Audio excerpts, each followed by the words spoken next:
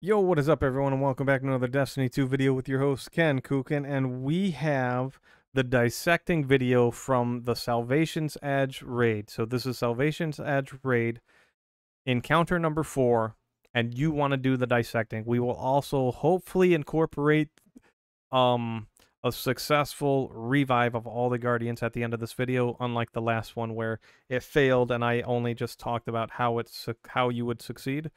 And we just kind of failed. So I go ahead and send myself into the hole right away, and I take myself out. This guarantees that at least one person, if two people do this, one of those people still might be sent into the room. So I take myself out as the sole person to guarantee that I stay in this room and I can dissect, right? And I did this for the footage. So I went ahead, jumped off the map. There's a hole in the middle. You can jump down and it'll, your guardian will die. And now I run over here and I'm waiting for my teammates to tell me what the shapes are. So in the bottom right corner of the screen, you're going to see it, a C, an S, and a T. That means that the inside team went, and this will be the last time I talk about them. The inside team went in, someone immediately called out, hey, it's a circle, a square, and a triangle from left to right in that order, right? And then they typed it in the chat for me to remember, right? If you're on PC, just have the PC player type it in the chat real quick as a reference. So it's a circle, square, and a triangle. So what that means is the shorthand of it is if the guardian on the left on the inside rooms is holding a circle, that means the guardian on the left in my room, the outside room, wants to hold a square and a triangle. They do not want a circle there, right? So I want to make sure no circles are on that guardian. So what do? The first thing I do is, I look and I identify what I need. Now, I do have a cheat sheet we will pull up real quick. Bam, we can reference this right here. These are the shapes. These are the 3D shapes in the outside room you can see.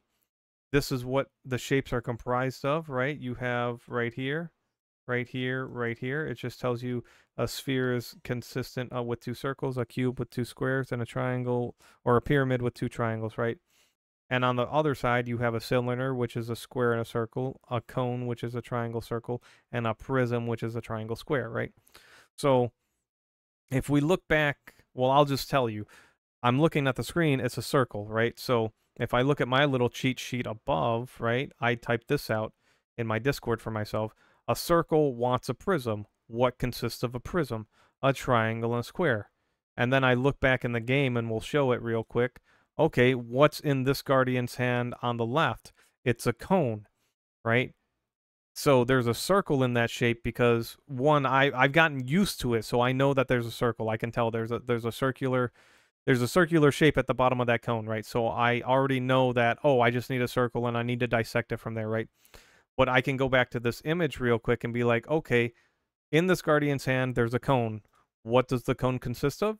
A triangle and a circle. Okay, what do they need? If they're holding a circle, they want a prism. So if they are holding a triangle and a circle and they want a prism, which is a triangle and a square, that means I want to remove the circle from that and put a square into that, right? So it's kind of like moving planets in the Root of Nightmare raids, right? Where we're moving planets around. You would light up two shapes, right? And I'll explain it. You'll see it in a moment. You'll take two shapes and shift them between the three statues, right? So I'm like, okay, it's a circle on the left. Let's go ahead and bam, there's a circle. It drops from that knight. So we kill a knight to spawn a shape. 3 knights spawn at a time usually. All right, so we kill those knights. I kill a knight, and then the people out here, if they're not doing my job, they're ad clearing. So there's nothing else matters to them but just destroying things constantly. I don't have them tell me what shapes are where because I don't want anyone to talk over anyone else and they break their concentration of what they're doing. It's just I just go around and look for my shapes from the knights and I just jump up in the air, check, whatever. So I pick up the circle and I want to dissect it. So that means I pick the circle up and I bring it to the statue on the left. I'm going to deposit it. It says dissecting. It says dissect on the middle of the screen. That means I'm going to take away that shape. So I'm going to put a circle in it and take the circle out of it. The statue is going to light up yellow. That means it's primed. It's ready to move a shape, to another statue. So now ideally I would want a square, but I don't look for a square too hard. I think I just grabbed this triangle. which kind of messes me up. I should have killed the other knight, and if it would have dropped a square, I would have been that much closer to having all the shapes I needed moved. So because I didn't see the knight and I probably didn't look too high up for it, I tried to take the triangle to the middle. Now the middle has a cube in its hand, if you didn't notice. There is no triangle for me to remove from there, right? So I've already went the wrong way. So now I'm about to have 3 true shapes. I'm about to have the last thing you want, and we're gonna reference the image. I have a pyramid, a cube, and a sphere. Take my word for it. We're gonna reference this image, and I'm gonna explain. If you are dissecting and you have any of these shapes right here on the left, you made a mistake. It's a mistake. It's a mistake. It's a mistake. None of these will ever be the correct answer, right? So if you use this cheat sheet, you want one of these 3. You will never want any of these. If you have even one of these, you messed up, right? Even one means you messed up, and nobody's going to successfully complete the encounter if that's messed up. All right.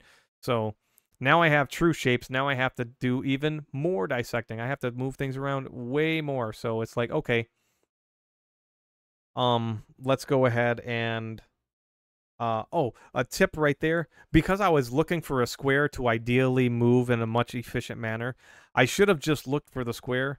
So real quick, I went in to dissect one time, and I'm very good at dissecting now. It took enough. I did it enough times that I'm very good at it. I can make the first correct lock, which is what I'm doing. I'm making a lock for my teammates. They're making keys. I'm making the locks. I can make one correct lock within a shift, right? Once I do that, even though there was a triangle on the ground, but I really wanted a square, I should have waited to find the square. This is one of those few times where it's like, okay, I'm going to let the shape despawn, right?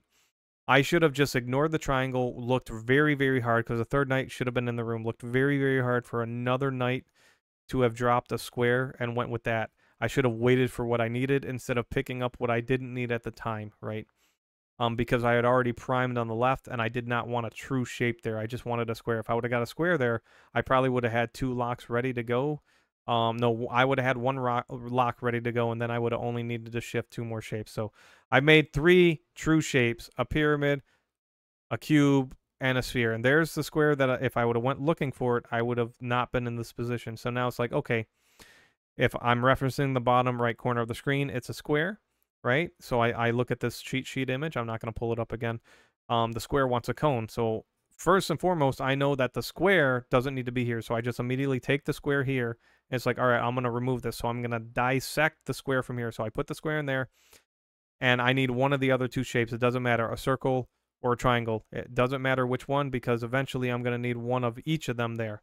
So here are unstop ogres. I'm not really paying attention to, because I'm probably at this point, I wasn't as efficient as I wanted to be, and I'm trying to be like, oh, what do I need? What do I need? I'm probably referencing the picture. And it's like, oh, boom, there's a triangle. Do I pick it up? I'm probably still just a little bit lost. I do apologize, but this is a successful thing. So I just bring it over here to the triangles, like just get rid of the true shapes. Now we're at the point where the guardians are dead. So it's like, okay, this is the part where you want to understand whose ghost is what, because you don't see the ghost standing by a guardian. I explained that in the other video, and I'll explain it again when we get to that part, when we successfully get everyone out of the room. I actually think I ignore the ghost here. So I grab the circle, and I go prime it in the sphere, and then I'm going to take the square, and the square, we know I don't want a square in the middle, so I believe I'm going to bring it right to the middle. Bam. So I believe I've completed 1 lock right there just instantly. And then I grab up the water bottle ghost. I grab the ghost and I say, hey, I have the water bottle ghost, right? And then someone would tell me where that ghost belonged out of the 6 statues, right? But because I should be the last one to go, I run up here, and True hasn't dunked in his stuff yet, so. And then he just did, so now it's like, okay, what's the last statue, right? So I was the last one to grab. Some people, the dissectors, won't grab any ghosts, and they'll just focus on dissecting. But if once you get proficient at dissecting, you should have plenty of time to grab the ghosts, go to the room, and wait for the call out. And the idea there is each ghost needs to go to the correct statue. The dead people can see 1 correct statue and never themselves. So they see one statue and say, hey, this is so-and-so statue. This is why at this encounter, we separate each other's ghosts to not look alike at all. And the helmets or the cloak for the hunters, we make sure, they are very defined and no one looks alike. That way, the water bottle ghost, everyone would know it goes to a warlock with a big fat forehead, right? It's just got a big tall forehead, right? So, like a priest's head in a movie. And then it's like, okay, now I go back to dissecting shapes.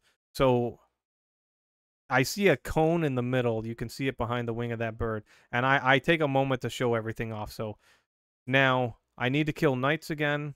I have a cylinder on the right, which the shape is a triangle. And it looks like the cylinder is correct. It looks like I've made all of the shapes. I'm probably going to go double check the far left side to make sure that one's ready. But I think I stepped back here to show it off. So I've already stumbled into the correct locks with what my moves were, right? Even though I made true shapes in the beginning, I was able to take those true shapes and knew, okay, I need to do this, and we're good to go, right? So my goal is to make the locks. Now, let me explain that.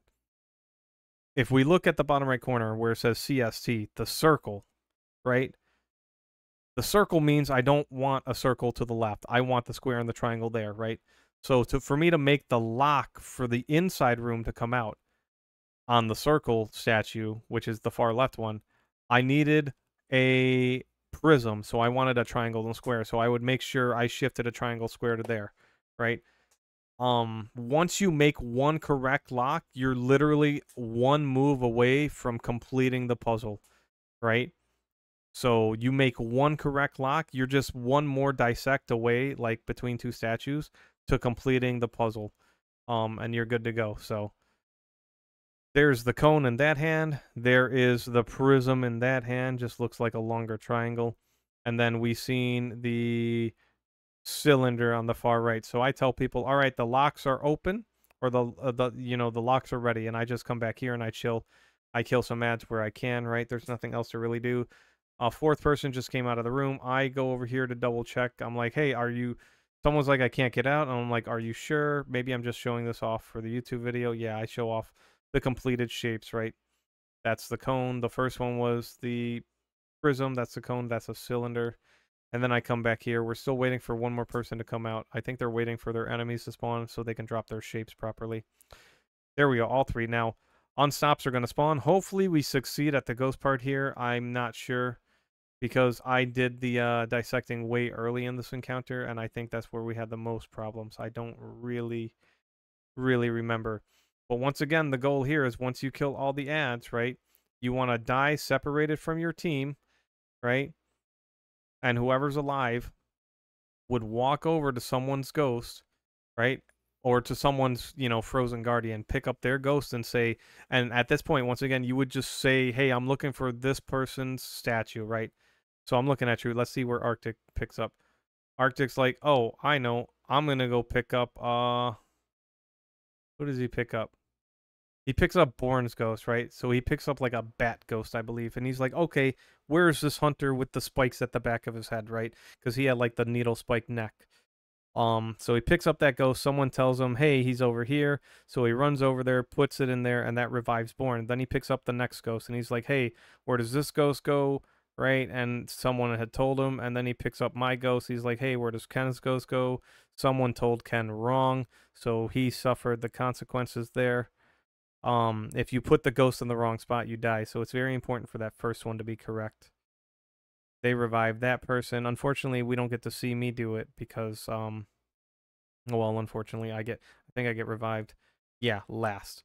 And we completed it. So that is dissecting the rinse and repeat. Let me give you the TLDR once again. For you dissecting, your main goal is when the inside people go in and they say, hey, it's a, from left to right, it's circle, square, and triangle in that order, right?